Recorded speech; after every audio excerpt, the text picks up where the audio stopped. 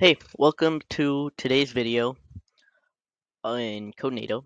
So today and um our next video tomorrow, we're gonna go into a new area of Java, which involves the wrapper class. And within the wrapper class, we're gonna have um two main things: integer and double. So let's go in and see what the wrapper class does and how we're gonna use it.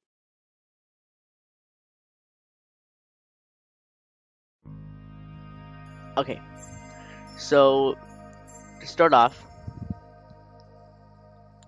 when we're creating a wrapper class is basically going to involve um, integers and doubles.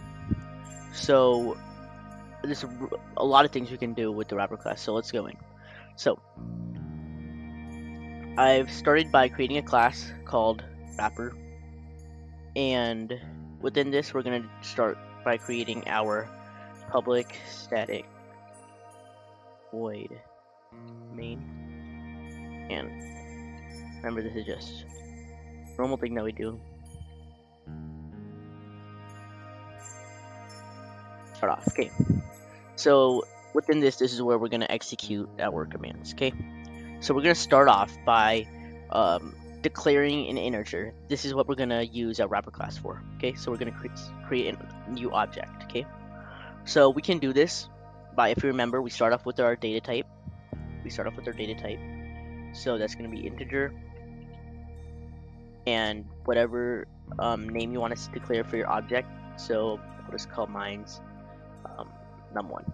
Okay, and we'll set this equal to because we're creating a new object within our wrapper class. We want to start off with typing new to declare, so that Java knows we're creating a new object, and we're going to type in integer because it's going to be a new integer, and this is also part of our wrapper class, because this is where we're using a class name, and integer is a wrapper class. Okay, so we use integer, and let's type in the number that we actually want. So for example, let's do 123. Okay, keeping it simple, and let's just start by printing this number out so we can see how it changes while we include different features of the integer wrapper class. So we can start off by just printing it by system.out.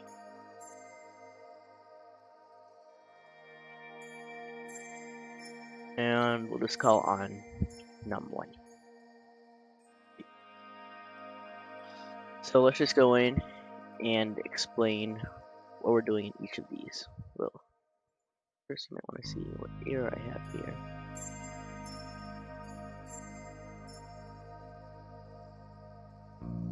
Okay.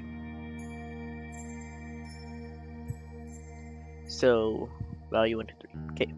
So in this line right here, we're obviously creating a new object called num1, and here we're just printing out this object, just essentially just displaying num1, which we should get as 123.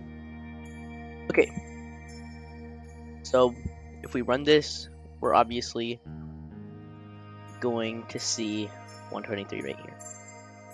Okay, that's great. Now we're going to see what we can do with this integer wrapper class. So there's three main things that we can do with this.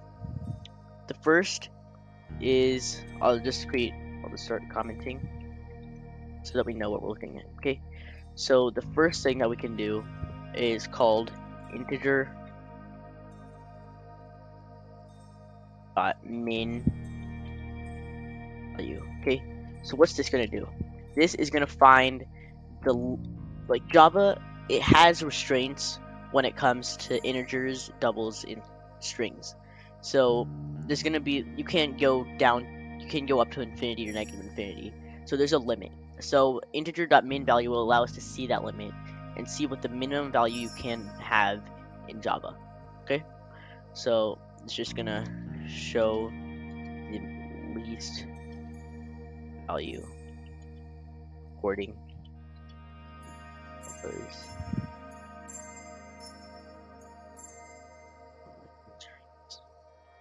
Okay.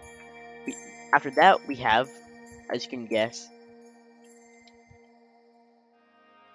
the integer max value. And this is pretty much just declaring the max value that Java can handle. So let's actually see what these values are. So we can do this with simple system.out.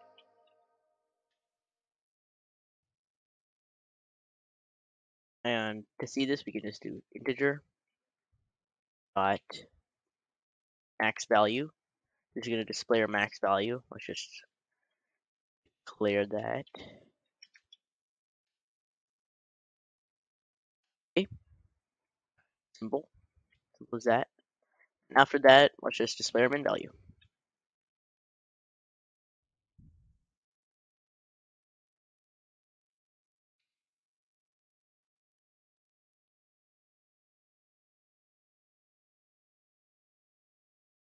Do that by just typing integer dot min.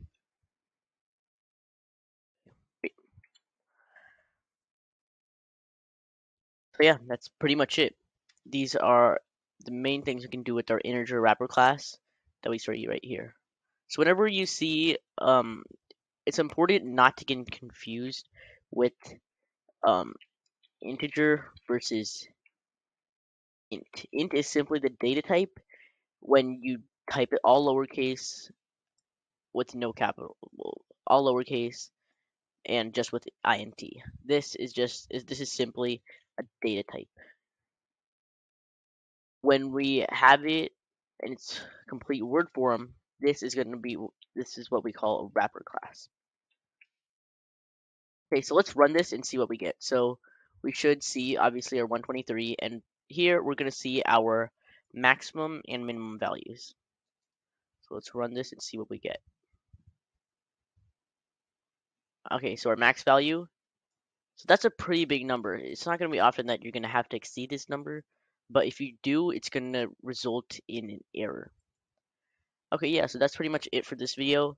Next time we will see the wrapper class, the double wrapper class. Thanks for watching, and don't forget to subscribe.